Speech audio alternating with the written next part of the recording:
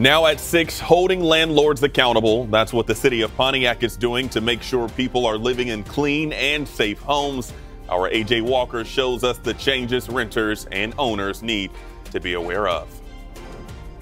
And warmer temperatures are on the way, but we do have some active weather working its way towards us for the beginning of the week. We'll talk about what we expect to see and how warm it's going to get next week coming up.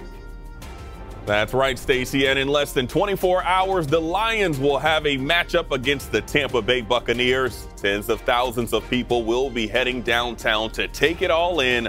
What you need to know before going tomorrow ahead. On air and streaming live, CBS News Detroit at 6 o'clock starts now.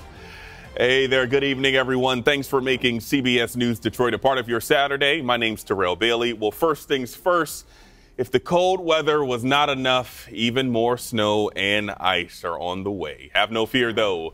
Stacy Dufort, she's hanging out in the Next Weather Center this evening. So, Stacy, as we take on the nightfall, it's going to be pretty cold out there, isn't it? Yeah, we are expecting another chilly night, although we are going to see things start to warm up a little bit starting tomorrow. So that is the good news. Overnight tonight, though, still expecting very chilly conditions right now. Do it for us here at CBS News Detroit at 6 o'clock. Stay warm, Metro Detroit. Don't worry. We are back here at 11 o'clock tonight. We'll see you all then.